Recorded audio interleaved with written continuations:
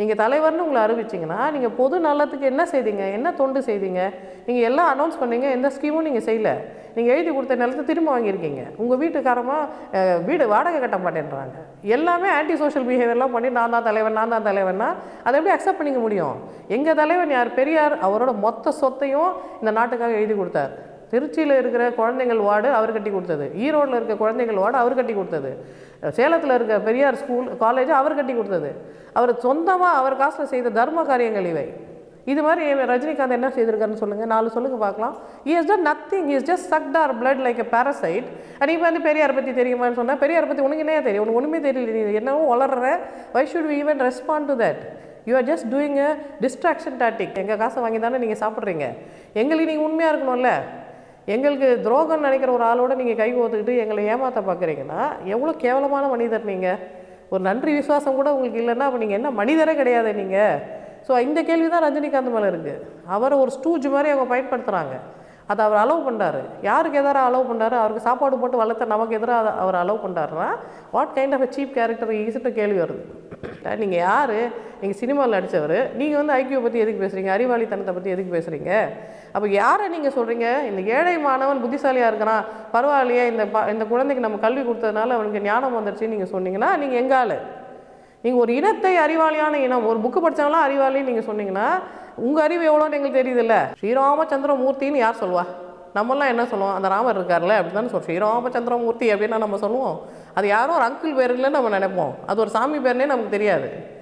இவர் இந்த மாதிரி இவரோட பிலீஃப் சிஸ்டம் அப்படி தான் இருக்குது. இவர் வந்து இந்த ஹிந்து கடவுளை ரொம்ப உயர்வான்னு நினைக்கிறார். ஒரு பாபாவுக்கு பயங்கரமான மிராக்குலஸ் பவர் இருக்குது, நான் போய் அவரை பார்த்துட்டு வந்தால் நான் நல்லா ஆகிடுவேன்னு நினைக்கிறாரு. நிறைய இந்த மாதிரி அவருக்கு தவறான டெலூஷன்ஸ் இருக்குது. அந்த நாட்டில் பெண்கள் ட்ரெஸ்ஸு போட முடியாது, பெண்களுக்கு முளை வரி விதிக்கப்பட்டது, சேலை போட முடியாது. அவங்க தோல் சீலை போராட்டம் பண்ணி ஒரு அவ்வளோ பெண்கள் உயிரை கொடுத்து ஒரு பெண் தன் பிரஸ்ட்டை கட் பண்ணி இது தானடா வேணும் வச்சுக்கோ எங்களை ட்ரெஸ்ஸு போட விடுன்னு சண்டை போட்டு ட்ரெஸ்ஸு போடுற உரிமையை எந்த ராஜ்யத்தில் நடந்து? ராமராஜ்யத்தில் தான் நடந்தது. ஒரு ரொம்ப விவரம் தெரிஞ்ச ஒரு ஆகம விதி தெரிஞ்ச மனிதர் என்கிட்ட சொன்னார், நான் வேணால் பெட்டு வைக்கிறேன், ராமனுக்கு கோயில் கட்ட மாட்டாங்க அப்படின்னாரு. ஏன் சார் அப்படி சொல்கிறீங்கன்னு? ராமனுக்கு ஆகம விதிப்படி கோயில் கட்டக்கூடாதுங்க அப்படின்னாரு. ஏன் கட்டக்கூடாது? ஏன்னா ராமன் வந்து சூசைட் பண்ணி செத்து போயிட்டார், அவர் அமங்கலமானவர், அவர் பொண்டாட்டி அவரோட இல்லை, குழந்தைங்க அவரோட இல்லை. இந்தியா ஃபுல்லாக நீங்கள் பாருங்கள், ராமச்சந்திரமூர்த்திக்குன்னு கோயில் இருக்காது. விஷ்ணு கோயில் இருக்கும், பிரகலாதனுக்கு இருக்கும், வேறு ரூபத்தில் எல்லா அவதாரத்துக்கும் ராமாவதாரத்துக்கு கோயில் இருக்காதுங்க அப்படின்னாரு. ஆனால் இவங்க இந்த ராமனை வந்து ஹீரோன்னு சொல்கிறாங்க. அவங்க மனிதர்களே இவர் வந்து அமங்கலமானவர், ததுரம் பிடிச்சவர், இவர் எல்லாத்தையும் இழந்தவர், இவர் வந்து நாட் குட் ஹீரோ. தமிழ் எழுத்து நம்ம எழுதுறோம்ல, முன்னெல்லாம் லை இப்படி போடுவாங்க, இப்போ லை நம்ம இப்படி போடுறோம். நாவெல்லாம் இப்படி சுருக்கிறதில்ல, பக்கத்தில் ஒரு துணைக்கால் போட்டுக்கோம். இந்த தமிழ் எழுத்து சீர்திருத்த அவர் தான் செய்து கொடுத்தாரு.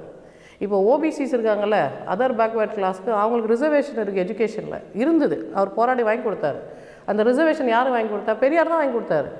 இது இந்த ஓபிசிஸ்க்கே தெரியாது.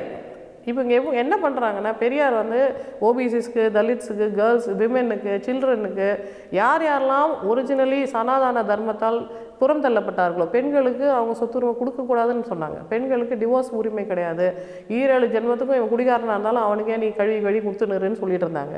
அப்போ தான் உன்னை சீதைன்னு சொல்லுவோம், உன்னை நாலாயினி சொல்லுவோம், உன்னை கற்பு கரைச்சின்னு சொல்லி செலவு வைப்போன்னு சொன்ன அந்த ஏமாற்று வேலையெல்லாம் நமக்கு ஓப்பன் பண்ணி காமிச்சு இப்போ உன்னை ஏமாத்துறான், உன் வாழ்க்கை நீ வாழுன்னு சொன்னவர் பெரியார். நான் ரஜினிகாந்தே கேட்குறேன், நீங்கள் நான் பிராமின் தானே, நீங்கள் ஒரு பிராமின் லேடி தானே கல்யாணம் பண்ணியிருக்கீங்க, உங்கள் குழந்தைங்களுக்கு என்ன தெரியுமா பேர் வைக்கிறாங்க? அவங்க சண்டாலின்னு பேர் வைக்கிறாங்க. சண்டாளர்னா யார்? ஒரு நான் பிராமின் மேனுக்கும் பிராமின் உமனுக்கும் பிறந்தால் சண்டாளர்கள் அவங்க. இது நீங்கள் அக்செப்ட் பண்ணிக்கிறீங்களா? இல்லை தெரியாமல் பேசிகிட்டு இருக்கீங்களா நீங்கள்? இது இவ்வளோ பெரிய இன்ஜஸ்டிஸ். உங்கள் குழந்தையே சண்டாலின்னு சொன்னால் உங்களுக்கு எவ்வளோ கோவம் வரும்? who are you to belittle Periyar? you are so small, you cannot belittle Periyar, you are insignificant in his eyes. வணக்கம் மேம். வணக்கம். இப்போ தமிழகத்தில் வந்து ஏகப்பட்ட பிரச்சனை, சிஏஏ, என்ஆர்சிக்கு ஒரு பக்கம் போராட்டம் நடந்துகிட்ருக்கு. ஹைட்ரோ கார்பன் வந்து சுற்றுச்சூழலோட அனுமதி பெறாமலே எடுக்கலாம்னு சொல்லி அரசு பர்மிஷன் கொடுத்துருக்கு. இந்த 5ஆம் வகுப்பு 8ஆம் வகுப்பு பிரச்சனைலாம் ஒரு புறம் வந்தாலும் ரஜினி சொன்ன ஒரு கருத்து வந்து இங்கே ஒரு மிகப்பெரிய சர்ச்சையாகப்பட்டிருக்கு. அவர் பெரியார் குறித்து சொன்ன ஒரு கருத்து, அந்த கருத்தை நீங்கள் முதல்ல எப்படி பார்க்குறீங்க? இல்லை, இப்போ நம்ம ஊரில் எல்லா சாமியும் ட்ரெஸ் இல்லாமல் தான் இருக்கும். நீங்கள் எந்த கோயிலுக்கு போனாலும் ஆக்சுவலி கடவுள் இருக்கலாம் ட்ரெஸ் இல்லை. ஆம்பளை கடவுள் விடுங்க, பொம்பளை கடவுளுக்கே ட்ரெஸ் இல்லாமல் தான் இருக்குது. அது இன்னும் பெரிய அதிசயமான விஷயம் மாதிரி இவர் சொல்கிறது தப்பு. ரெண்டாவது, உண்மையிலே அங்கே ட்ரெஸ் இல்லாமலாம் இல்லை. அந்த வருஷம் அந்த துக்ளக்கில் வந்த படங்களெல்லாம் நம்ம மீடியாவில் பார்த்தோம் இல்லையா, அதெல்லாம் ட்ரெஸ் எல்லாம் போட்டு தான் இருக்குது. ஸோ எங்கேருந்தோ வந்த செருப்பை இவங்க ஃப்ரஸ்ட்ரேஷனில் தூக்கி அடிச்சிருக்காங்க. இப்போ செருப்பு போட்டவர் மேலே தானே தப்பு, ரியாக்ஷன் கொடுத்தவரை நம்ம எப்படி கேள்வி கேட்கலாம்? செருப்பு போட்டவர் நாகரிகத்தில் சிறந்த சாத்வீகமான மனிதர், செருப்பெல்லாம் தூக்கி போட்டது தப்பு. ஒருவேளை ராமர் பரதனுக்கு கொடுத்த செருப்பு ரிட்டர்ன் பண்ணாரோ அதுவும் நமக்கு தெரியாது, அப்படியும் நம்ம எடுத்துக்கலாம். ஒருத்தர் செருப்பால் அடிக்கிறதுனால அது மரியாதை குறைவுன்றது நம்ம சொல்லித்தரப்பட விஷயம். அது அப்படி எடுக்கணும்னு கூட அவசியம் இல்லை, அது கல்ச்சரலி நம்ம அப்படி கற்றுக்குறோம், அதனால் இப்படி ரியாக்ட் பண்ணுறோம். இப்படி எனக்கு என்ன கேள்வினா, இவ்வளோ முக்கியமான பிரச்சனைகள் இருக்குது, நீங்கள் வந்து ஒரு அரசியல் தலைவராக வரப்போகிறேன்னு சொல்லிட்டு இருக்க ஆள் ஏதோ ஒரு தேவையில்லாத குப்பையை கொண்டாந்து இப்போ கிளற வேண்டிய அவசியம் என்ன? இதனால் உங்களுக்கு என்ன கிடச்சிது? அப்போ நீங்கள் டீவியேஷன் டாக்டிக்ஸ் பண்ணுறீங்களா? நீங்கள் வழக்கமாக எங்களை திசை திருப்புறதுக்கு இப்போ ரஜினிகாந்தை பயன்படுத்துகிறாங்களா? அப்போ இந்த மாதிரி ஒரு சம்பவத்தில் நம்மளை பயன்படுத்துகிறாங்களே, இதுக்கு நம்ம உடன் போகிறதான்ற கேள்வியாவது அவருக்கு வந்திருக்கணும்ல. அவர் ரொம்ப சுலபமாக வந்து இந்த டிஸ்ட்ராக்ஷன் டாக்டிக்ஸை பண்ணி கொடுத்துட்டு போகிறாருன்னா அப்புறம் யாரோட கைப்பாவை? அப்போ இன்னொருத்தரோட கைப்பாவையாக இருக்கிற ஒரு மனிதனை நம்ம எப்படி லீடராக சூஸ் பண்ண முடியும்? அவரே ஒரு அடிமையாக இருக்கிறாருன்னா ஒரு அடிமை எப்படி லீடராக இருக்க முடியும்? அடிமை லீடராக இருக்க முடியாது. ஸோ இந்த விழிப்புணர்வு வர்றது ரொம்ப ரொம்ப அவசியம். இப்போ வெளிநாடுகளில் இருக்கிற தமிழர்கள் வந்து தமிழ்நாட்டில் நடக்கிற இந்த சர்ச்சைகளை ரொம்ப கூர்ந்து பார்க்குறாங்க. அவங்க என்ன சொல்கிறாங்கன்னா, நீங்கள் ரஜினிகாந்த் கிட்ட ரொம்ப கேர்ஃபுல்லாக இருங்க.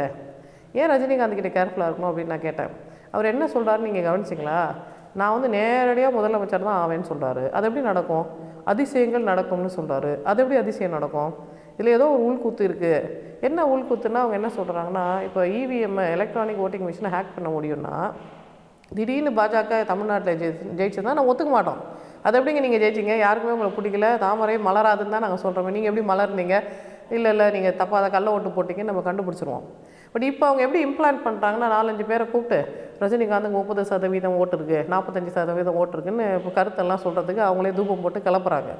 இப்போ இது பேக்ரவுண்டில் இந்த 2-3 வருஷம் அதை செய்துகிட்டே இருக்காங்கன்னு வச்சுக்கோங்களேன். அப்புறம் எலெக்ஷனில் ரஜினிகாந்தும் நின்று உண்மையிலே 30% எலக்ட்ரானிக் மிஷின் அவங்க ஹேக் பண்ணி வர வச்சுட்டு அப்புறம் இந்த சில்லற கட்சியெல்லாம் சேர்த்து ஏற்கனவே அவங்களுக்கு ஜால்ரா அடிக்கிற கட்சியெல்லாம் இருக்கும்ல, எல்லாரையும் சேர்த்து பார்த்திங்களா நாங்களாம் ஜெயிச்சிட்டோம், நாங்களாம் கூட்டணி ஃபார்ம் பண்ணிவிட்டு பாஜகவோட ஆட்சியை இங்கே அமைக்கிறோம்னு சொல்லிட்டா இது தந்திரமான ஒரு வெற்றி. ஆனால் இந்த தந்திரத்துக்கு நம்ம ஏமாந்து போயிடக்கூடாதுல்ல. நம்ம இப்போலேருந்தே அலர்ட்டாக இருக்கணும். ரஜினிகாந்த் வந்து அவங்க கை ஆளுன்றதை அவர் நிரூபிச்சிட்டார். இப்போ அவங்க கையாளாக இருந்தால் கூட நமக்கு என்ன, அவங்க மேலே நமக்கு என்ன கஷ்டம், அவங்கள ஏன் நம்ம தவிர்க்கிறோம் அப்படின்ற கேள்வி வருது. அவங்கன்றதே நம்ம ஏன் சொல்கிறோம், அவங்கள ஏன் நம்மளோட சேர்த்துக்கல, நம்ம ஏன் அவங்கள பிரிக்கிறோம் அப்படின்ற கேள்வியும் வருது. அப்போ யூஸ்வலி நம்ம சர்வைவலுக்கு எது ஃபிட்டுன்னு சில கோட்பாடுகளை நம்ம இத்தனை வருஷமாக டிஸ்டில் பண்ணி கொண்டாந்து வச்சுருக்கோம். நம்ம ரொம்ப காலமாக இதே பூர்வீக குடிகள்ன்றதுனால இங்கேயே நம்ம ரொம்ப காலம் வாழ்ந்துருக்கிறோம். எது வாழ்க்கைக்கு பிரோஜனப்படும், எது வாழ்க்கைக்கு பிரோஜனப்படாதுன்ற ஃபார்முலாவை நம்ம மூதாதையர்கள் நம்ம திரும்ப சொல்லி கொடுத்துட்டே இருக்காங்க. இது வரைக்கும் நம்ம மூதாதையர் நமக்கு என்ன சொல்லி கொடுத்துருக்காங்க, எங்கேலேருந்து எவன் வந்தாலும் அவங்ககிட்டேருந்து நல்ல பழக்க வழக்கங்கள் இருந்ததுன்னா நம்ம உழைப்புக்கு ஏற்ற விஷயங்களை யார் சொல்லி கொடுத்தாலும் அது நமக்கு சர்வைவல் ஃபிட்டாக இருந்தால் நம்ம அக்செப்ட் பண்ணிக்கலாம். யாதும் ஊரே யாவரும் கேளீர், தீதும் நன்றும் பிறர் தரவாரா. உயர்ந்ததுன்னு சொல்கிறதும் தப்பு, சின்னதுன்னு சொல்கிறதும் தப்பு, எல்லாரையும் சமமாக நடத்துறது தான் நம்மளோட ஸ்பெஷாலிட்டின்னு அந்த காலத்திலே கணியன் பூங்குன்றனார் சொல்லியிருக்காரு. ஸோ இப்போ இவங்க என்ன சொல்ல வராங்கன்னா, இந்த ஒரே கொள்கையில் நம்ம எல்லாம் இருக்கணும், ஒரே உணவை நம்ம சாப்பிடணும், ஒரே ரேஷன் கார்டை வச்சுக்கணும், நம்மளாம் ஒற்றைத்தன்மை உள்ள மனிதர்கள்னு சொல்கிறாங்க. இது இயற்கைக்கு விரோதமானது. இயற்கையில் originally single unit, single type of டிசைனுன்னு ஒன்று கிடையாது. ஒரு உயிரினம், நீங்கள் ஒரு பூ செடி எடுத்து பார்த்தீங்கன்னா ஒரே செடியில் மலர்கிற மலர்கள் ஒரே மாதிரி இருக்காது. ஒரு மலரும் வேறு மலரும் வித்தியாசமாக இருக்கும். நீங்கள் ஒரு பட்டாணியை உரிக்கிறீங்கன்னு வச்சுக்கோங்களேன், அந்த பாடுக்குள்ளே இருக்கிற பட்டாணிகள் ஒரே மாதிரி இருக்காது, ஒன்று வேறு மாதிரி இருக்கும். ஏன்னா இயற்கையோட டிசைனே வந்து வெரைட்டி இருக்கணும், மியூட்டேஷன் இருக்கணும், அடுத்தடுத்து தலைமுறை உருவாகணும், எவல்யூஷன் இருக்கணும். வெரைட்டி இருந்தால் தான் எவல்யூஷன் நடக்கும், எவல்யூஷன் இருந்தால் தான் சர்வைவல் நடக்கும்ன்றது தான் இயற்கையோட வடிவமைப்பே. அப்போது இது மற்ற ஜீவராசிகளுக்கு எந்த அளவுக்கு பொருந்ததோ அதே அளவுக்கு மனிதர்களுக்கும் பொருந்தணும் இல்லையா? அப்போ மனிதர்களுக்கு மட்டும் வந்து இல்லை மல்டி கல்ச்சரலிசம்லாம் வேண்டாம், எல்லாம் ஒரே மாதிரி இருங்கன்னு சொன்னால் இது சர்வைவலுக்கு ஃபிட்டான ஒரு ஐடியாவாக இருந்தால் நம்ம பாட்டு அந்த ஐடியாவை எடுத்துகிட்டு போயிட்டே இருக்கலாம். நமக்கு இந்த ஐடியா மேலே ஒன்றும் கோவம் இல்லை. பட் மற்ற கண்ட்ரீஸ்லாம் பாருங்களேன், ஜெயிக்கிற கண்ட்ரீஸ்லாம் எப்படி இருக்காங்க, நியூசிலாந்து எடுத்துக்கோங்க, இல்லை கேனடாவை எடுத்துக்கோங்க, இல்லை ஃபின்லாந்து எடுத்துக்கோங்க, அவங்க மல்டி கல்ச்சரலிசமை அவங்க செரிஷ் பண்ணுறாங்க. அவங்க ஊரில் முஸ்லீம்ஸ் இருந்தால் அவங்களுக்கு அவங்க பண்டிகையை இவங்க கொண்டாடுறாங்க, அவங்க ஊர் தமிழர்கள் இருந்தால் தமிழர் பண்டிகை கொண்டாடி அவங்க பிரைம் மினிஸ்டர் வந்து ஹாய் சொல்லிட்டு போகிறாரு, ஹாப்பி தை பொங்கல்னு சொல்லிட்டு போகிறாரு. ஏன் சொல்கிறாரு? அதில் என்ன லாபம்னு பார்த்தா, ஓகே ஒரு கம்பெனியில் ஒரு 10 பேர் இருக்காங்க, 10 டிஃப்ரெண்ட் பேக்ரவுண்ட்ஸ்லேருந்து வந்து 10 டிஃப்ரெண்ட் பண்டிகையை கொண்டாடுறவங்க இருக்காங்கன்னு வச்சுக்கோங்களேன். இவர் லீவ் எடுக்கும்போது அவர் லீவ் எடுக்க வேண்டாம், அவர் லீவ் எடுக்கும்போது இவர் லீவ் எடுக்க வேண்டாம், மாற்றி வேலை நடந்துக்கிட்டே இருக்கும். ஏன்னா இவர் நம்பிக்கையே அவருக்கு இல்லை, அதனால் அந்த டேட்டில் இவர் வந்து வேலை செய்துட்டு இருப்பார். ஸோ ஆக்சுவலி அந்த பிஸ்னஸ்க்கு அது பெரிய ப்ராஃபிட்டு, அந்த கண்ட்ரிக்கு அது ஒரு பெரிய ப்ராஃபிட்டு. இப்படி இருக்கிறதுனால அந்த நாடு சுபிட்சம் அடைகிறதுக்கு சாத்தியக்கூறுகள் அதிகம்ன்றது அந்த காலத்திலே தமிழர்களுக்கு தெரிஞ்சிருக்கு. ஏன்னா Tamil Nadu originally multi cultural. And இன்னொரு விஷயம் நம்ம ஞாபகம் வச்சுக்கணும், நம்ம இந்தியான்னு நம்ம சொல்கிறது, இப்போ நம்ம வந்து தமிழ்நாடு இந்தியான்னு பிரித்து சொல்கிறோம் இல்லையா, ஒரிஜினலி உலக நாடுகள் ஃபுல்லாக இந்தியான்னு சொன்னது தமிழ்நாட்டை தான். இப்போ கொலம்பஸ் எங்கே வந்தார்? கேலிக்கட்டுக்கு வந்தார். கோழிக்கோடுக்கு வந்துட்டு நான் இந்தியாவுக்கு வந்துட்டேன்னு சொல்லிட்டாரு. கோழிக்கோடு இந்தியா இல்லைல்ல, அது வேறு ஒரு ராஜாவோட சாம்ராஜ்யத்துலேருந்து ஒரு ஊர். ஆனால் அந்த ராஜா பேர்லாம் சொல்லலை. இண்டீஸை நான் கண்டுபிடிச்சிட்டேன், அதுக்கப்புறம் ஈஸ்ட் இண்டீஸை கண்டுபிடிச்சிட்டேன், வெஸ்ட் இண்டீஸை கண்டுபிடிச்சேன், இந்தோனேஷியாவும் கண்டுபிடிச்சேன். இண்டீஸ்னு அவங்க பேர் வச்சதெல்லாம் எதை வச்சு பேர் வச்சாங்கன்னா, இந்த சொக்கு மிளகு திப்பிலி வித்த ஊரை தான் அவங்க இண்டீஸ்ன்னு சொன்னாங்க. அவங்க நார்த் இந்தியாவை இண்டீஸ்ன்னு சொல்லலை, சவுத் இந்தியாவை தான் இண்டீஸ்ன்னு சொன்னாங்க. அப்போ இந்தியன் கல்ச்சர் இந்துத்துவா அப்படின்றது ஒரிஜினலி நம்மக்கிட்ட இருந்தது தான், நம்ம சொல்கிறது தான் இந்துத்துவா. ஆனால் அதில் கொஞ்சம் கலப்படம் பண்ணி இல்லை எல்லாம் ஒரே மாதிரி இருங்க, எல்லாம் ஒரே சாப்பாடு சாப்பிடுங்க, நீங்கள் பிராமணியத்தை கடைப்பிடிங்கன்னு சொன்னால் அது கலப்படம். ஓகே, கலப்படம் கூட நம்ம அக்செப்ட் பண்ணிக்கிறோம். ஆனால் நம்ம சர்வைவலுக்கு ஃபிட்டாக இருந்தால் தான் அக்செப்ட் பண்ணிப்போம். அது நம்ம சர்வைவலுக்கு ஃபிட்டே இல்லாத ஒரு விஷயத்த நீங்கள் உங்களுக்கு யாரோ தோணிடுச்சுன்றதுனால கொண்டாந்து எங்கள் தலையில் திணிக்கிறீங்கன்னா we don't want to accept it. அதுதான் விஷயம். இப்போ ரஜினிகாந்த் மேலே எனக்கு என்ன தனிப்பட்ட முறையில் கொஞ்சம் வருத்தம்னா, அவர் மராட்டியர். மராட்டாலேருந்து உருவான 2 பெரிய தலைவர்கள் நீங்கள் எடுத்துக்கோங்க. அம்பேத்கர் மகாராஷ்டிரியர், அப்புறம் இந்த ஹெக்டேவர் மகாராஷ்டிரியர், சவார்கர் மகாராஷ்டிரியர். இந்த தலைவர்களில் இவர் அம்பேத்கரை சொல்லியிருந்தா ஒரு ப்ரோக்ரஸிவ் மேன், ஒரு படித்த மனுஷர், பெண்களுக்காக போராடினவர், பெண்களுக்காக வாக்குரிமை கொடுத்தவர், பெண்களுக்காக சொத்துரிமை கொடுத்தவர், நாடு அடுத்த லெவலுக்கு போகணுன்றதுக்காக கான்ஸ்டியூஷன் எழுதின ஒரு மராட்டியரை விட்டுட்டார். பின்னாடியே போங்க, ஹிட்லர் மாதிரி இருங்க, நாசிசம் பண்ணுங்கள், ஆரியனிசம் பண்ணுங்கள், ஒயிட் சுப்ரீமசி பண்ணுங்கன்னு சொன்ன ஒரு ஆளை போய் அவர் ஃபாலோ பண்ணுறாருன்னா நீங்களே சரியா இல்லை, நீங்கள் உங்களை நாங்கள் ஃபாலோ பண்ணி நீங்கள் ஏன் எதிர்பார்க்குறீங்க? இப்போ தமிழ்நாட்டு இளைஞர்களுக்கு என்ன பிரச்சனைனா, அவங்களுக்கு அவங்க ஸ்கின் கலர் மேலே ஒரு காம்ப்ளெக்ஸ் இருக்குது, ஒரு இன்ஃபீரியாரிட்டி காம்ப்ளெக்ஸ் இருக்குது. அப்போ ரஜினிகாந்தை பற்றி அவங்க ஐடென்டிஃபை பண்ணிக்கிறாங்க. பார்த்தியா, நம்மளை மாதிரி ஒருத்தர் கருப்பாக இருக்கிறாரு, ஆனால் அவர் ஜெயிக்கிறாரு, அவர் சட்டை போட்டார், அவருக்கு நிறைய பொண்ணுங்க தானாக வந்து விடுறாங்க, இவர் சீச்சி போன்னு சொன்னால் கூட பொண்ணுக்கு பின்னாடியே துரத்தி வராங்கன்றது ஆக்சுவலாக இது திணிக்கப்பட்ட ஒரு கருத்து தான். ஆனால் அந்த அளவுக்கு இன்டெலிஜென்ஸ் இல்லாத நம்ம தமிழ் ஆண்கள் என்ன நினைப்பாங்க, அவர் பெரிய தலைவர், அவருக்கு நம்ம பொங்கல் வைக்கலாம், அவருக்கு பால் ஊற்றலாம் தான் நினைப்பாங்க. பட் அந்த தலைமை பதவியில் நம்ம கொண்டு போய் வலுக்கட்டாயமாக அவர் வச்சா கூட அந்த பொசிஷனில் நீங்கள் இருக்கிறீங்களா, எங்கள் காசை வாங்கி தானே நீங்கள் சாப்பிட்றீங்க, எங்களுக்கு நீங்கள் உண்மையாக இருக்கணும்ல. எங்களுக்கு துரோகம்னு நினைக்கிற ஒரு ஆளோடு நீங்கள் கை கோத்துக்கிட்டு எங்களை ஏமாற்ற பார்க்குறீங்கன்னா எவ்வளோ கேவலமான மனிதர் நீங்கள். ஒரு நன்றி விசுவாசம் கூட உங்களுக்கு இல்லைன்னா அப்போ நீங்கள் என்ன மனிதரே கிடையாது நீங்கள். ஸோ இந்த கேள்வி தான் ரஜினிகாந்த் மேலே இருக்குது. அவரை ஒரு ஸ்டூஜ் மாதிரி அவங்க பயன்படுத்துகிறாங்க. அதை அவர் அலோவ் பண்ணுறாரு. யாருக்கு எதிராக அலோவ் பண்ணுறாரு? அவருக்கு சாப்பாடு போட்டு வளர்த்த நமக்கு எதிராக அவர் அலோவ் பண்ணுறாருன்னா what kind of a cheap character ஈஸிட்டு கேள்வி வருது. ரஜினி ஒரு இந்துத்துவவாதி, பாஜகக்காரன் நீங்கள் முடிவு பண்ணிட்டீங்களா? அவர் அப்படி தானே சார் பேசுகிறாரு. அவங்க செய்கிற அவங்களோட பிஹேவியர் வச்சு தானே நம்ம. அவர் இன்னும் எந்த கட்சியும் அறிவிக்கல, அவர் ஆன்மீக அரசியல் மட்டும்தான் சொல்லியிருந்தாரு, எந்த கட்சியும் இல்லை. இப்போது சிம்பிளி இந்த டைமில் இதை வந்து பேச வேண்டிய அவசியம் என்ன? ஸ்ரீராமச்சந்திரமூர்த்தின்னு யார் சொல்லுவா? நம்மளாம் என்ன சொல்லுவோம், அந்த ராமர் இருக்கார்ல அப்படி தானே சொல்லுவோம். ஸ்ரீராமச்சந்திரமூர்த்தி அப்படின்னா நம்ம சொல்லுவோம், அது யாரும் ஒரு அங்கிள் பேர் இல்லைன்னு நம்ம நினைப்போம், அது ஒரு சாமி பேர்னே நமக்கு தெரியாது. இவர் இந்த மாதிரி இவரோட பிலீஃப் சிஸ்டம் அப்படி தான் இருக்குது. இவர் வந்து இந்த ஹிந்து கடவுளை ரொம்ப உயர்வான்னு நினைக்கிறார். ஒரு பாபாவுக்கு பயங்கரமான மிராக்குலஸ் பவர் இருக்குது, நான் போய் அவரை பார்த்துட்டு வந்தால் நான் நல்லா ஆகிடுவேன்னு நினைக்கிறாரு. நிறைய இந்த மாதிரி அவருக்கு தவறான டெலூஷன்ஸ் இருக்குது. ரொம்ப மிகையான சில ஃபிக்ஸ்டு ஃபால்ஸ் பிலீஃப்ஸு ரஜினிகாந்துக்கே இருக்குது. அவருக்கு ஏதோ ஒரு மனநிலை பிறழ்வாக கூட அது இருந்திருக்கலாம், அது இட்ஸ் ஓகே. நிறைய மனிதர்களுக்கு இது மாதிரி ஏதாவது ஏடக்கூடமான பிலீஃப்ஸ் இருக்கும். ஆஸ் அ செப்பரேட் இண்டிவிஜுவல் நம்ம அவரை ரெஸ்பெக்ட் பண்ணுறோம். அவருக்கு இருக்கிற இந்த டெலிவிஷன்ஸோ இல்லை பிலீஃப் சிஸ்டமில் ப்ராப்ளம் இருந்தால் நம்ம இண்டிபெண்ட்டாக அதை பற்றி நம்ம பேசிக்கலாம். பட் அது நம்மளை பாதிக்குதுன்றப்போ நம்ம எச்சரிக்கையாக இருக்கணும்ல. உலக நாடுகள் முழுக்க ஒரு நாடு வீணாக போகுது, தொலைஞ்சு போகுது, ஒரு நாடு வந்து தன்னோட பவர்லேருந்து செதஞ்சு போகுதுன்னு வச்சுக்கோங்களேன், அது எந்த நாடாக இருந்தாலும் அந்த சமயத்தில் அந்த ஊரில் ராஜாவாவோ சீஃபாவோ இருந்த ஆளுக்கு ஏதாவது மனநோய் இருக்குதுன்னு வச்சுக்கோங்களேன், அப்போ அந்த நாடு அழிஞ்சு போகிறதா தான் வரலாறு. நாடை விடுங்க, ஒரு பரம்பரை இருக்குதுன்னு வச்சுக்கோங்களேன், ஒரு பரம்பரை எல்லோரும் நல்லா இருந்துகிட்டே வராங்க, திடீர்னு ஒரு டைமில் அவங்க எல்லாத்தையும் இழந்துடுறாங்கன்னா எப்படி இழப்பாங்க? மூளை ஒழுங்காக வேலை செய்தால் இழக்க மாட்டாங்கல்ல. அப்போ ஏதோ ஒரு மனநோய் பாதிப்பு ஏற்படுறவரை நம்ம தலைவனாகவோ இல்லை ஒரு குடும்பத்தின் தலைவனாகவோ இல்லை ஒரு டிசிஷன் மேக்கராகவோ சூஸ் பண்ணும்போது நமக்கு தான் அதனால் பாதிப்பு ஏற்படுது.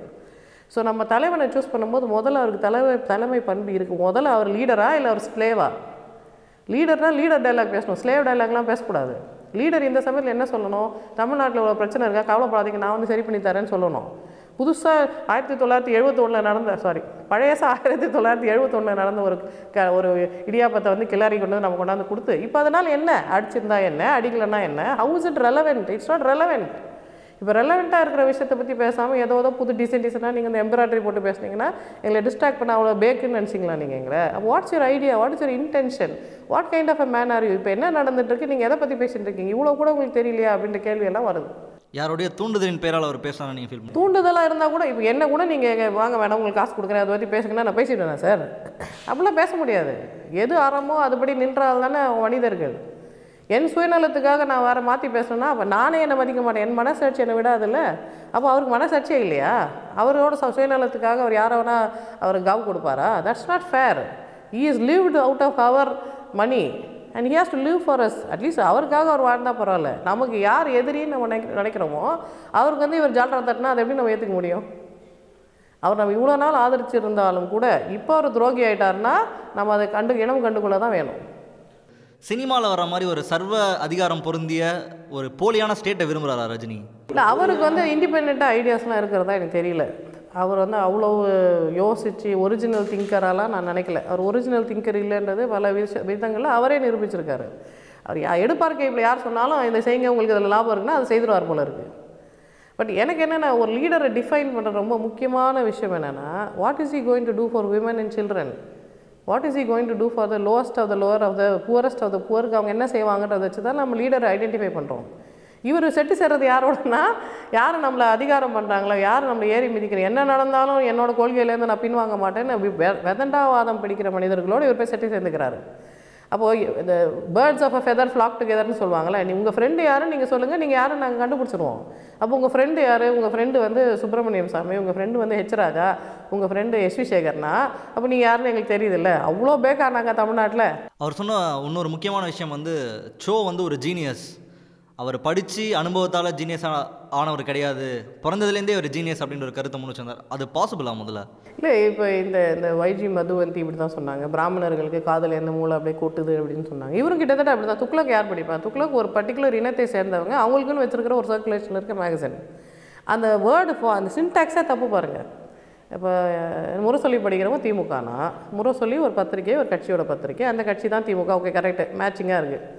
அப்போ துக்ளக் படிக்கிறவங்க என்ன சொல்லணும்? துக்ளக் படிக்கிறவங்க பாஜக சொல்லியிருக்கணும். இவர் எப்படி சொல்கிறாருன்னா, பாஜக கிடையாது, பிராமணர்களும் கிடையாது, அறிவாளி, ஸ்ட்ரைட்டாக அறிவாளி அப்படின்னா law of association our apply பண்ணுறாரு. பிராமணர்னா அறிவாளியாக இருப்பாங்க, அறிவாளினா துக்ளக் படிப்பாங்க, அப்போ துக்ளக் படிக்கிறவங்க அறிவாளி. That is what we call law of association, law of correspondence நம்ம சொல்லலாம். அதை அவர் அப்ளை பண்ணி நமக்கு சொல்கிறாரு. அப்போது நீங்கள் ஒருத்தர் அறிவை கணக்கிடுவதற்கு உண்டான அந்த டெஸ்டிங் மெட்டீரியலை உங்களுக்கு ட்ரைனிங் இருக்குதா? நீங்கள் கிளினிக்கல் சைக்காலஜி படிச்சிருக்கிறீங்களா? நீங்கள் licensed authority to give IQ சர்டிஃபிகேட்டா? நீங்கள் யார்? நீங்கள் சினிமாவில் நடித்தவர், நீங்கள் வந்து ஐக்யூ பற்றி எதுக்கு பேசுகிறீங்க? அறிவாளித்தனத்தை பற்றி எதுக்கு பேசுகிறீங்க? அப்போ யாரை நீங்கள் சொல்கிறீங்க? இந்த ஏழை மாணவன் புத்திசாலியாக இருக்கிறான், பரவாயில்லையே, இந்த குழந்தைக்கு நம்ம கல்வி கொடுத்ததுனால அவனுக்கு ஞானம் வந்துருச்சுன்னு நீங்கள் சொன்னீங்கன்னா நீங்கள் எங்கால்? நீங்கள் ஒரு இனத்தை அறிவாளியான இனம், ஒரு புக்கு படித்தாங்களாம் அறிவாளின்னு நீங்கள் சொன்னீங்கன்னா உங்கள் அறிவு எவ்வளோன்னு எங்களுக்கு தெரியுதில்ல. உங்களெல்லாம் நாங்கள் தலைவரை தேர்ந்தெடுக்க முடியாதுன்றது தான் நாங்கள் எடுக்கக்கூடிய முடிவாக இருக்குது. Is showing who is, is showing is true colours. இதை கூட நம்ம இப்போ புரிஞ்சிக்கலன்னா நம்ம ஆஸ் அ இனம் நம்ம தோற்று போயிடுவோம். தேசியம் தெய்வீகத்தை வந்து ஷோ வந்து மீட்டெடுத்தார், ஒரு துக்ளக் இனத்தையே உருவாக்கியிருக்காரு அப்படின்ற ஒரு கருத்தை முன்னு சேர்ந்து. இல்லை, ரஜினிகாந்த் சொல்கிற நிறைய விஷயம் வந்து கொஞ்சம் ரொம்ப என்னால் அதை அக்செப்ட் பண்ணிக்க முடியாது. It insults anybody's intelligence. நிறைய உளருவார் அவர், அதுக்கெல்லாம் நான் விளக்கம் கொடுக்க முடியாது. He may be super star, he may be the richest man in Tamil Nadu, but if he tax nonsense I don't want even respond to it.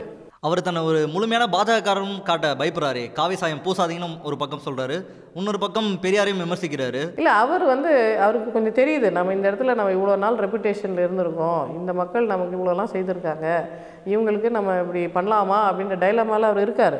அந்த விதத்தில் ஒரு ஹியூமன் பீயிங் கஷ்டப்படும் போது we are supportive of him. ஆனால் எனக்கு ஒரு personal problem இருக்குன்னு வச்சுக்கோங்களேன். நான் எப்படி யோசிக்கணும்? லார்ஜர் குட்டை பற்றி தான் யோசிக்கணும். என்னோட செல்ஃபிஷ் குட்டை பற்றி நான் யோசிக்கக்கூடாது. நான் இது பண்ணுறதுனால உங்களுக்கு பாதிப்புனா நான் செய்யக்கூடாது, எனக்கு அதில் லாபம் அதனால் நான் செய்வேன்னு சொன்னால் அது பயங்கரமான சுயநலம். இல்லை, அந்த சுயநலம் யாரோ தெருவில் போகிற ஒருத்தருக்கு இருக்கலாம், ஒரு தலைவனுக்கு இருக்கக்கூடாதுன்றது தான் நம்ம பிரச்சனை. போகும். நீங்கள் தலைவர்னு உங்களை அறிவிச்சிங்கன்னா நீங்கள் பொது நலத்துக்கு என்ன செய்தீங்க, என்ன தொண்டு செய்தீங்க? நீங்கள் எல்லாம் அனௌன்ஸ் பண்ணீங்க, எந்த ஸ்கீமும் நீங்கள் செய்யலை. நீங்கள் எழுதி கொடுத்த நிலத்தை திரும்ப வாங்கியிருக்கீங்க. உங்கள் வீட்டுக்காரமாக வீடு வாடகை கட்ட மாட்டேன்றாங்க. எல்லாமே ஆன்டி சோஷியல் பிஹேவியர்லாம் பண்ணி நான் தான் தலைவன்னா அதை எப்படி அக்செப்ட் பண்ணிக்க முடியும்? எங்கள் தலைவன் யார்? பெரியார். அவரோட மொத்த சொத்தையும் இந்த நாட்டுக்காக எழுதி கொடுத்தார். திருச்சியில் இருக்கிற குழந்தைகள் வார்டு அவர் கட்டி கொடுத்தது, ஈரோட்டில் இருக்க குழந்தைகள் வார்டு அவர் கட்டி கொடுத்தது, சேலத்தில் இருக்க பெரியார் ஸ்கூல் காலேஜ் அவர் கட்டி கொடுத்தது. அவர் சொந்தமாக அவர் காசில் செய்த தர்ம காரியங்கள் இவை. இது மாதிரி ரஜினிகாந்த் என்ன செய்திருக்காருன்னு சொல்லுங்கள், 4 சொல்லுங்கள் பார்க்கலாம். he has done nothing, he has just sucked our blood like a parasite. இப்போ வந்து பெரியார் பற்றி தெரியுமான்னு சொன்னால், பெரியார் பற்றி உனக்கு என்ன தெரியும், உனக்கு ஒன்றுமே தெரியல, நீ என்னவோ வளர்ற. why should we even respond to that? you are just doing a distraction tactic. இப்போ நீங்கள் என்ன பேசணும், உண்மையான தலைவன் என்ன பேசணும், நம்ம குழந்தைங்களை எங்கே கஷ்டப்படுத்துறீங்க? தாய்மார்கள் வேலைக்கு போய்ட்டு கஷ்டப்பட்டு வீட்டுக்கு வந்து ஏதோ குழந்தைங்களுக்கு முடிஞ்ச கொஞ்சம் கொஞ்சம் சொல்லித்தராங்க. இந்த குழந்தைங்களுக்கு எக்ஸாம் வச்சு ஏன் கஷ்டப்படுத்துறீங்கன்னு நீங்கள் சொன்னீங்கன்னா யுவர் தலைவன் மெட்டீரியல். எதை பற்றியுமே இதெல்லாம் கண்டுக்காமல், எங்களோட ஆக்சுவல் ப்ராப்ளம்ஸை பற்றி பேசாமல், இல்லாத புது கதைகளை கொண்டாந்து, எப்பயோ நடந்து முடிஞ்ச கதைகளை கொண்டாந்து திரும்ப கிளறினீங்கன்னா, do you think we are mad here? we are not mad. Periyar வந்து கட்டம் கட்டப்படுறாரா? ஏன்னா வந்துட்டு இப்போ ரீசெண்டாக பெரியாரை பற்றி ஒரு அநாகரிகமான ட்விட்டர் வந்து பிஜேபி போட்டிருந்தாங்க, அவங்களோட ட்விட்டர் பேஜில் வந்து பிஜேபி போட்டிருந்தாங்க. இப்போது ரஜினிகாந்த் வந்து பெரியாரை பற்றி ஒரு அநாகரிகமான ஒரு கருத்தை சொல்கிறாரு. சுப்ரமணியன் சாமி ரஜினிகாந்தை வந்து இத்தனை நாளும் எதிர்த்த சுப்ரமணியன் சாமி இதில் ரஜினிக்கு கை கொடுக்குறாரு, நான் அவங்களுக்கு சப்போர்ட்டாக இருப்பேன்னு சொல்கிறாரு. நீங்கள் ஒரு ஸ்டான்ச் பெரியாரிஸ்ட் இல்லை பெரியார் சப்போர்ட்டர்னு வச்சுக்கலாம். நீங்கள் எப்படி பார்க்குறீங்க இந்த காலகட்டத்தில் பெரியார் கட்டம் கட்டப்படுறாரா, பெரியார் ஐடியாலஜிஸ் வந்து கட்டம் கட்டப்படுது? இல்லை, இவங்க என்ன பண்ணுறாங்கன்னா, இப்போ இதுதான் எனக்கு வந்து பாஜக ஆர்எஸ்எஸ் தலைவர்கள் ஏன் இதை புரிஞ்சிக்கல, அவங்க ஏமாற்றப்படுகிறார்களான்ற கேள்வி கூட எனக்கு இருக்குது. உங்களுக்கு ஒரு நாடு வேணும்னா, தமிழ்நாடு உங்களுக்கு வேணும், இந்த இடத்துல நான் ஜெயிச்சு காட்டணும், நீங்கள் கங்கணம் கட்டிட்டு வரீங்கன்னு வச்சுக்கோங்களேன். அப்போ நீங்கள் ஆக்சுவலி என்ன பண்ணணும், பெரியார் எங்கள் ஆளுன்னு சொல்லிட்டீங்கன்னா, பெரியாரோட ஃப்ரெண்டு நாங்கள் லா ஆஃப் கரஸ்பாண்டன்ஸ் யூஸ் பண்ணி, பெரியார் அவங்க ஆள் போல இருக்குது, ஆனால் பெரியார் நமக்கு இவ்வளோ செய்திருக்காரு, அந்த பெரியார் அவங்களுக்கு சப்போர்ட்னா சரி அவங்களுக்கு ஓட்டு போடலாம் போல இருக்கேன்னு நம்ம நினைப்போம்.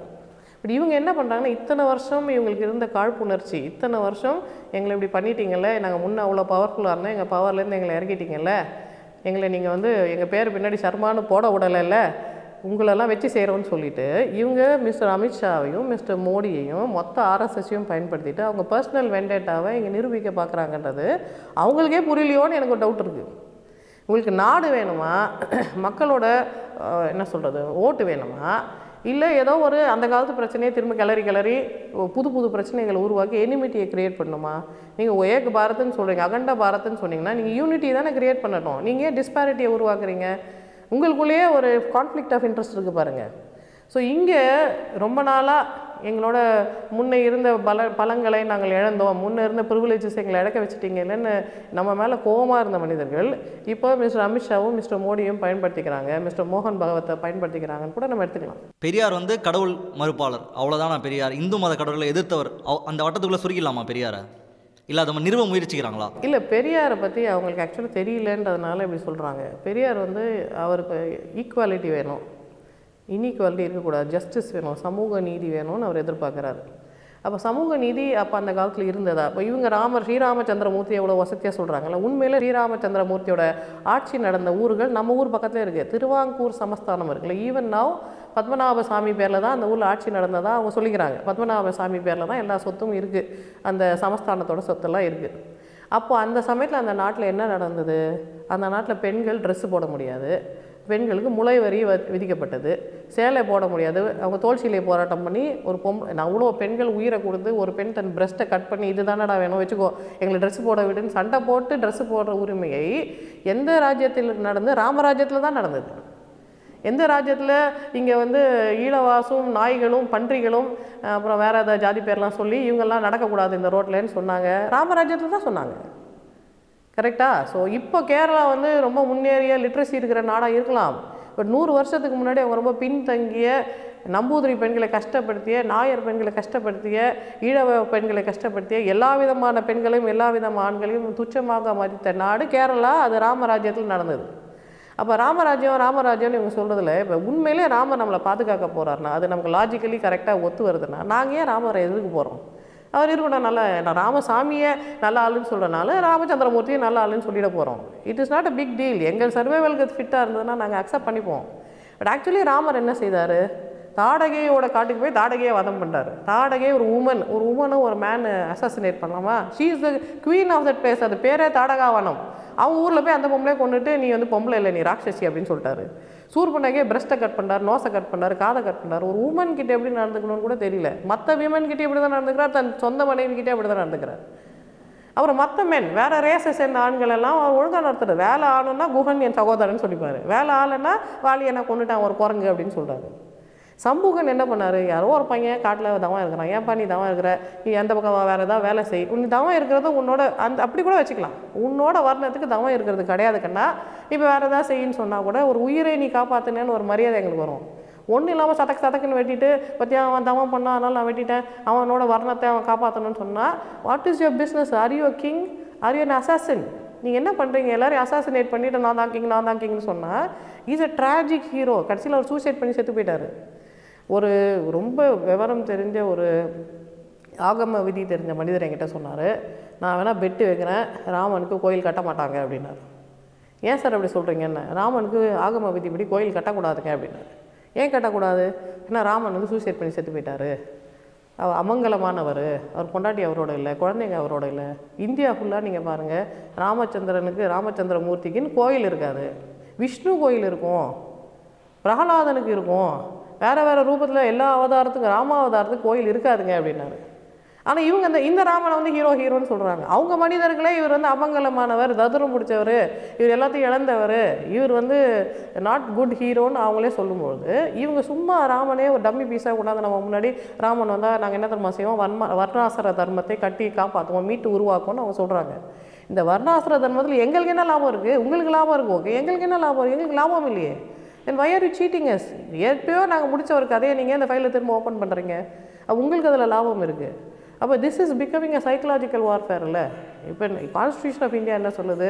எல்லாரும் சமம், நாங்களே எங்களுக்கு ஒரு கான்ஸ்டியூஷன் எழுதிக்கிறோம், ஈக்குவாலிட்டி, ஃப்ரெட்டர்னிட்டி, லிபர்ட்டி எல்லாம் சொல்லும் பொழுது நான் திரும்ப எல்லாத்தையும் மாற்றிட்டு நான் ஹிந்து கண்ட்ரியை அனௌன்ஸ் பண்ண போகிறேன்னு சொன்னால் இதில் இன்னொரு உள்குத்து இருக்குது. ஹிந்து ஆக்சுவலி நாம ஏற்கனவே சொன்ன மாதிரி இந்தியா நாம, தமிழ்நாடு தான் இந்தியா, இண்டீஸ் நாம தான், அவங்க கிடையாது, அவங்க மகதன் எம்பையர், நாம தான் இண்டீஸு, நாம தான் ஹிந்து, அவங்க ஸ்மார்த்தர்கள், அவங்க வேற இனத்தை சேர்ந்தவர்கள், அங்கே நெருப்பை வழிபடுறவங்க, நம்ம தான் சிலையை வழிபடுறவங்க. அவங்க ஒரிஜினலி இவங்கன்னா அல்பமாக சிலையெல்லாம் வழிபடுறாங்க, அசிகேஷமாக வழிபடுறாங்க, லிங்கத்தெல்லாம் வழிபடுறாங்க, நேக்கட் உமனெல்லாம் வழிபடுறாங்க, இவங்களாம் ரொம்ப லோ கிளாஸ் போல இருக்குன்னு அவங்க சொன்னவங்க நம்ம சாமியை பிடிச்சி வச்சுட்டு நான் மந்திரம் சொல்கிறேன்னு சொன்னால் நாங்கள் தான் ஹிந்து, நீ ஹிந்து கிடையாது, நீ சும்மா எங்களோட திங்ஸ் எல்லாம் நீ வந்து கல்ச்சுரல் மிஸ்அப்ராப்ரேஷன் பண்ணிவிட்டு எங்ககிட்ட போங்காட்ட ஆடின்னு இருக்கீங்க.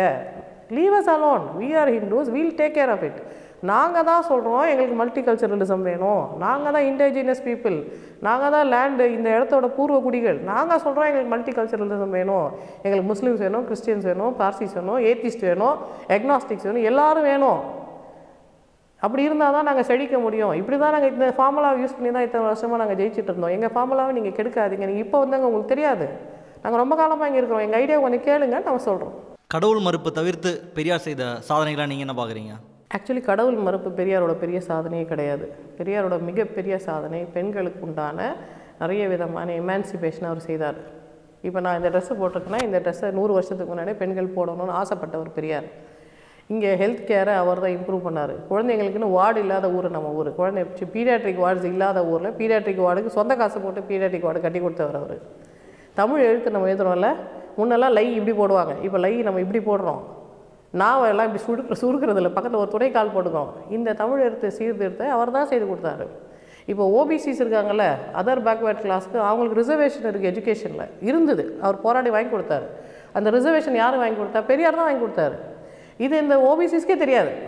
இப்போ இங்கே என்ன பண்ணுறாங்கன்னா, பெரியார் வந்து ஓபிசிஸ்க்கு, தலித்ஸுக்கு, கேர்ள்ஸ், விமெனுக்கு, சில்ட்ரனுக்கு, யாரெல்லாம் ஒரிஜினலி சனாதன தர்மத்தால் புறம் தள்ளப்பட்டார்களோ பெண்களுக்கு அவங்க சொத்துரிமை கொடுக்கக்கூடாதுன்னு சொன்னாங்க. பெண்களுக்கு டிவோர்ஸ் உரிமை கிடையாது, 7 ஜென்மத்துக்கும் இவன் குடிகாரனாக இருந்தாலும் அவனுக்கே நீ கழுவி கொடுத்துனுருன்னு சொல்லிட்டு இருந்தாங்க. அப்போ தான் உன்னை சீதைன்னு சொல்லுவோம், உன்னை நலாயினி சொல்லுவோம், உன்னை கற்பு கரைச்சின்னு சொல்லி செலவு வைப்போன்னு சொன்ன அந்த ஏமாற்று வேலையெல்லாம் நமக்கு ஓப்பன் பண்ணி காமிச்சு இருப்பார், உன்னை ஏமாத்துறான், உன் வாழ்க்கை நீ வாழுன்னு சொன்னவர் பெரியார். ஸோ பெரியார் வந்து பல விதங்களில் நான் ஏற்கனவே சொன்ன ஒரு லீடர் எப்படி நடந்துக்கணுமோ அப்படி நடந்துக்கிட்டவர் பெரியார். நம்ம சாதாரணமாக அவரை நம்ம பெரியார்லாம் பேர் வச்சிடல. He was a true leader, he was a true feminist. தன்னை இழந்து செல்ஃப் எஃபேஸ் பண்ணி உலகத்துக்காக நிறைய செய்த மனிதரை நீங்கள் கொச்சைப்படுத்தினா நாங்கள் பெனிஃபேக்டர்ஸ், அவரால் நாங்கள் வாழ்கிறோம், எங்களுக்கு தெரியும் அவர் எங்கள் லைஃப்பில் எவ்வளோ பெரிய வேல்யூ ஆட் பண்ணுறாருன்னு. எங்ககிட்டயே வந்து நீங்கள் அவரை பற்றி கொச்சைப்படுத்துனீங்கன்னா எங்களுக்கு கோவம் வரும் தானே. இது அறச்சீற்றம் தானே, அறச்சீற்றம் வரும், ஏன்னா அறம் அந்த பக்கம் தான் இருக்குது. வெறும் ஒரு பத்திரிகை செய்தியை வந்து அடிப்படையாக வச்சு தான் இந்த குற்றச்சாட்டை வந்து இவர் முன் வச்சிருந்தார் ரஜினி. வழக்கமாக எப்பயுமே ரஜினி ஒரு கருத்தை முன் வச்சுட்டு மன்னிப்பு கேட்குறது வந்து அவர் வழக்கமாக பண்ணுற ஒரு விஷயம் தான். இந்த விஷயத்தில் அவர் மன்னிப்பு கேட்க மாட்டேன்னு சொல்லியிருக்காரு. எது அவரை தடுக்குது மன்னிப்பு கேட்க விடாமல்? அவரோட மாஸ்டர்ஸ் அவரை மன்னிப்பு கேட்காதுன்னு சொல்லியிருப்பாங்க. இப்போ பிரச்சனை என்னென்னா, இவங்க இந்த சனாதானத்தை சேர்ந்தவர்கள் நேரடியாக வந்து மோதுறதில்லை. ஏன்னா அவங்க டாமினன்ட் ரேஸ் கிடையாது. நேருக்கு நேர் வந்து மோதினா நம்ம 2 சாத்துனா அங்கே விழுந்துருவாங்க. அவங்களுக்கு அது தெரியும். அதனால் அவங்க சூழ்ச்சியாக தான் மோதுறாங்க. ஸோ ஒண்டி வச்சிங்கன்னு வச்சுக்கோங்களேன், ஒரு சனாதானியும் ஒரு சாதாரண மனிதனும் நீங்கள் ரேஸ் வச்சிங்கன்னா யார் ஜெயிப்பா? சாதாரண ஆள் தான் ஜெயிப்பாங்க. ஏன்னா அவங்க லைஃப் ஸ்டைல் அப்படியே அவங்க ஜெயிக்கிறதுக்குன்னே கட்டமைக்கப்பட்டவர்கள். ஒரு பண்ணையில் வளர்க்கப்பட்ட கோழிக்கும் காட்டில் திரிகிற கோழிக்கும் பண்ணையில் வளர்க்கப்பட்ட சேவலுக்கும் காட்டில் திரிகிற சேவலுக்கும் போட்டி வச்சா எந்த சேவல் ஜெயிக்கும்? காட்டில் இருக்கிற சேவல் தான் ஜெயிக்கும். ஸோ நாம் அந்த மாதிரி ஒரு பர்டிகுலர் பண்ணையில் வளராதவங்க, நம்ம பை நேச்சுரல் ஃபோர்ஸஸோடு சேர்ந்து இயற்கையோடு இயன்று வாழ்கிறவர்கள். அப்போ அவங்க என்ன பண்ணுறாங்க? சூழ்ச்சி பண்ணுறாங்க. கடவுளின் பேரால், மதத்தின் பேரால், புக்குகளின் பேரால், கடவுள் எழுதினான்னு கதெல்லாம் சொல்லி 4 வர்ணத்தில் பிரித்தேன், இத்தனை ஜாதியாக பிரித்தேன், நீ அவனோட மிக்ஸ் பண்ணக்கூடாது. நான் ரஜினிகாந்தே கேட்குறேன், நீங்கள் நான் பிராமின் தானே, நீங்கள் ஒரு பிராமின் லேடி தானே கல்யாணம் பண்ணியிருக்கீங்க, உங்கள் குழந்தைங்களுக்கு என்ன தெரியுமா பேர் வைக்கிறாங்க? அவங்க சண்டாளின்னு பேர் வைக்கிறாங்க. சண்டாளர்னால் யார்? ஒரு நான் பிராமின் மேனுக்கும் பிராமின் உமனுக்கும் பிறந்தா சண்டாளர்கள். அவங்க இது நீங்கள் அக்செப்ட் பண்ணிக்கிறீங்களா? இல்லை தெரியாமல் பேசிகிட்டு இருக்கீங்களா நீங்கள்? இது இவ்வளோ பெரிய இன்ஜஸ்டிஸ். உங்கள் குழந்தையே சண்டாளின்னு சொன்னால் உங்களுக்கு எவ்வளோ கோவம் வரும்? உங்களுக்கு அந்த கோவம் வரலன்றதான் எங்களுக்கு ஆச்சரியம். ஸோ இவ்வளோ கூட விவரம் தெரியாமல் அவங்க கையில் போய் மாட்டிக்கிட்டு நான் மன்னிப்பு கேட்க மாட்டேன்னு சொன்னால் உங்கள் மன்னிப்பு எங்களுக்கு ஒன்றும் பண்ண போகிறதில்ல. who are you to belittle Periyar? you are so small, you cannot belittle Periyar. you are insignificant in his eyes. ஆனால் நீங்கள் பிற்காலத்தில் எங்களுக்கு லீடராக வரணும்னு கனவுல இருக்கிறீங்க. அந்த கனவுல இருக்கிற இந்த மனிதர் இப்படி நடந்துக்கிட்டால் we want to show the world his true colors. இப்படிப்பட்ட ஆளையாக நீங்கள் சூஸ் பண்ண போகிறீங்க. அடுத்த எலெக்ஷனுக்குள்ளே விழிப்புட இருங்க, இவர் சரியில்லைன்னு சொல்கிறது நம்ம கடமையாக இருக்குது. ஓகே மேம், உங்கள் கருத்துக்கும் நேரத்துக்கும் ரொம்ப நன்றி. தேங்க்யூ.